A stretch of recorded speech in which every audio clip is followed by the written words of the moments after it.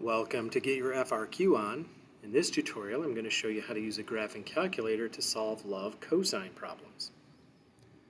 So let's say we have a triangle ABC, and we know that side A is 8, side B is 10, and angle C is 110 degrees. I can't use law of sines for this because law of sines requires that I know at least one angle side pair. So I would need to know like angle A and the length of the side opposite of A. I don't have that here. I know the length of side A, but I don't know the measure of angle A.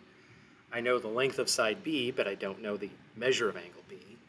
I do know the measure of angle C, that's 110, but I don't know the side opposite C. So I don't have any of the pairs I need. In most of those cases, you can get away with using what's called the law of cosines, which states that C squared is A squared plus B squared minus 2AB cosine angle C. And if we're going to use a graphing calculator for this, this actually becomes a much easier problem. If I take that law of cosines formula, C squared equals A squared plus B squared minus 2AB cosine angle C, and I just take the square root of both sides, I have a formula for finding the actual length of side C. It's a big square root formula, but since I'm going to be using my calculator to do the math anyway, I might as well let it do all of the math.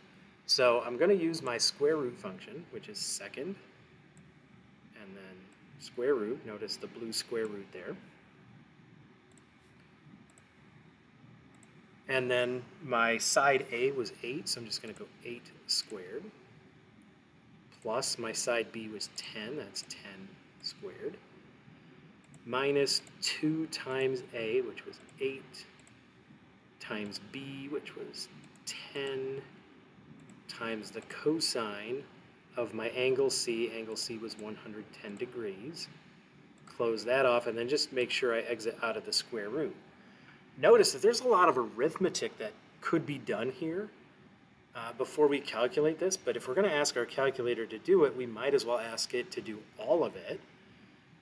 This also has the benefit of demonstrating that you know what the law of cosines actually looks like. So rather than try to do this arithmetic yourself, maybe you make a mistake, all of a sudden you're not using the right numbers because you didn't catch it, and then your answer's off. Type it in at the most basic level, right, enter. That side C would be about 14.789 units long.